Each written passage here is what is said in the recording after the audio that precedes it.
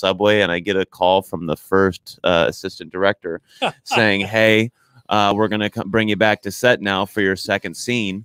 Did you leave? Where are you at?" And I was like, "Oh no, just in the bathroom." And so then I sprinted off the subway.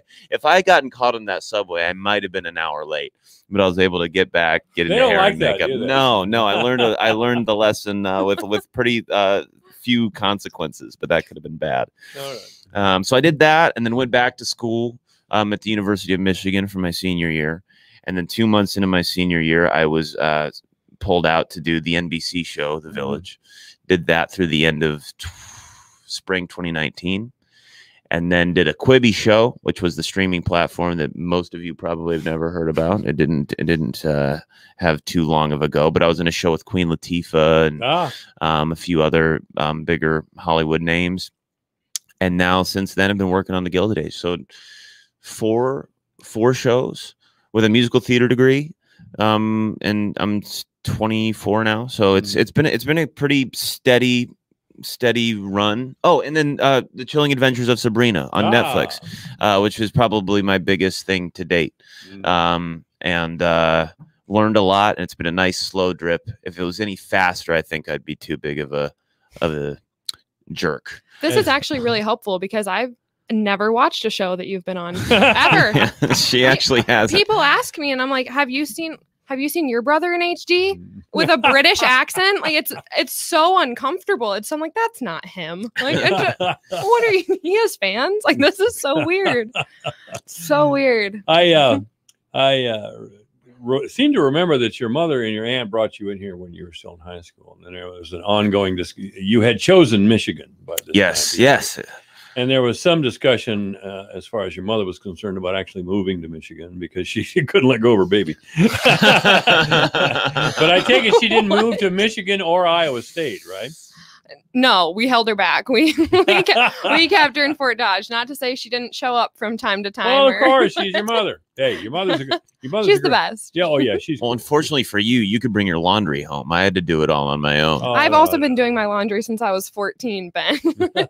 Ben learned when he got to Ann Arbor. So you graduated just this past Saturday. Yes. With a degree in nutrition or dietetics. And that is so it's just the study of nutrition and the study of healthy lifestyle, and so where does a person with your sort of educational background work? In a hospital? There's an option to work in hospitals. There are options in school food service. I've been working with Iowa State football for the last year. So there's sports dietitians for almost every sports team. So I suppose it's been really interesting. Absolutely something I'm looking to pursue. But well, those guys on a football team are big guys. They are and require a lot of food. Yes, they do. I mean, what type of food is their primary energy source or protein source? I mean, so obviously everybody's primary energy source is going to be carbs. So we try to get them their carbs, try to get them their bread, pasta, and vegetables and everything like that. Protein on the big guys now that gets them fat, doesn't it? I mean, all that bread and pasta and stuff. I mean, I love it. Yeah, absolutely. People tend to think that, but with the amount of energy they're putting out every day with their lifts and their practices, they can absolutely afford to be eating like that. And they're pretty good about whatever is provided to them. They're good kids. So yeah, lots of chicken, lots of steak, lots of whatever we can find they'll eat. So yeah. Do you ever watch those old videos? Do you ever watch those old videos of like Charles Woodson playing at Michigan, running over those small defensive backs? And now you take a look at some of the what players look like now. I mean, it looks like we're 40, 50. I mean, I guess we are now, but the distinction between even like the 1990s and now, everyone's bigger, everyone's faster. I don't know how anybody competes anymore. It's also a very humbling experience because I think I've always thought I was a little taller, a little stronger than I was as a person. But then you get around these guys and it's like, yeah. Oh yeah, you're looking straight up, and you still can't really hear them. Guys that can run, who are 6'7", 6'8", and 300 pounds, and they can run 50 yards in 4.9. Yeah. Whoa. Well, and they're 20 years old. It's like they're still kids. Like this is crazy. Yeah, it's been great though, and great culture over there. Great experience. So yeah. Well, college football, you can really tell it from the NFL is.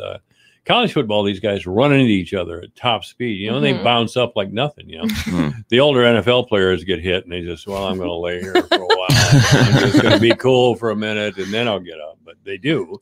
It's crazy. You know, yeah, but yeah, they're thermonuclear at the college level. It's just train wreck every play. Every play. Every play. Every play. And it's amazing that the quarterbacks can stand that pounding. Oh my God. Yeah, Aaron Rodgers looks like an ordinary guy to me. You know? Yeah. Tom Brady looks younger now than he did when he was drafted. You should Katie, should Google Tom Brady's diet.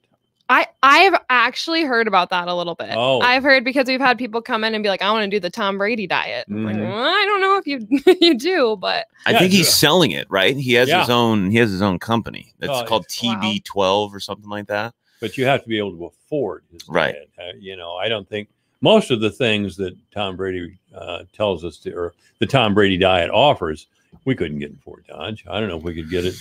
I feel like it's mainly just salmon and avocados and vegetables, a lot of that sort of thing. Yeah. Well, there's some sort of jelly that he eats is even exotic, and blueberries and all kinds of acai stuff. probably. Oh, okay, acai, and then you throw in all like the hyperbaric chambers and all of the supplements. Well, and that's the thing. It's this is the Tom Brady diet, and it's like, okay, but what else is in conjunction with that? Because it's not just what you're eating when you make that kind of money. So I'm still kind of a cheeseburger and fries guy. Oh, me too. Am I okay with that, or everything in moderation? You know what? If you want a cheeseburger and fries, you get a cheeseburger and fries. That doesn't mean never eat vegetables, but eat the cheeseburger and fries. Vegetables, I do sweat every now and then. I do have a hard time with vegetables every now and then because I think corn's a vegetable. But it's a good butter delivery device. It really is. Yeah. Well, my dad sat me down one time. He's like, Katie, I want you to help me with my diet. I was like, great. I'd love to. Let's sit down and do this. He's like, okay, but here's the thing.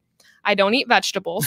I don't eat anything that's green, and I will eat ice cream every day. And I said, okay, well, I'll see what I can do with that. I gotta meet this guy sometime. Oh, he's a gem. He's a gem. He sounds like somebody I'd immediately relate to. He's a funny guy. Yeah, help me with my diet, except I'm not going to change. Right.